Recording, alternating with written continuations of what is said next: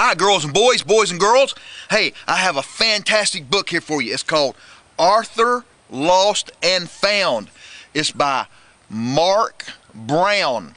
And Arthur is an aardvark, and he has a sister named D.W. And D.W. is going to be mashed potatoes in the play that's at her school.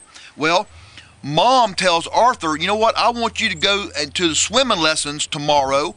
And Arthur said, oh no, Mom, I can't do that. I have to take the bus. And she said, oh, you'll be all right. Man, you'll be all right. You're a big boy. You can go down there and you can catch the bus, go down to your swimming lessons. I'm going to give you enough money, and then you can, when your swimming lessons are over, you can get back on the bus and you can come back home. So he goes to school. He's not real sure about this, but he knew his mama was right. He could do it. So he goes to school and he talks to his buddy Buster. And he says, hey, Buster, he said, I got to go down to the swimming lessons today. I got to take the bus and go downtown.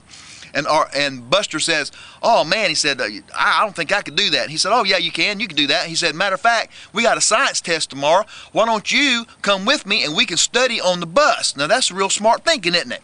So Buster says, okay, I can do that. So Buster and Arthur get on the bus. Well, one of the little girls in the class tries to stir up a little bit of trouble and tells them about, oh, well, you know what? I heard about a boy who got on the bus one time, didn't have enough money, and the bus driver wouldn't let him off, and just rode round the city and wouldn't let him get off. So here comes the bus. They get on the bus, and they start reading, and they start studying for their science test. Well, boys and girls, something happens to Buster and Arthur, and it's not bad. But it's just something that boys and girls do sometimes. Even men and women do it sometimes. Well, anyway, they get lost, and they get off the bus, and they call home.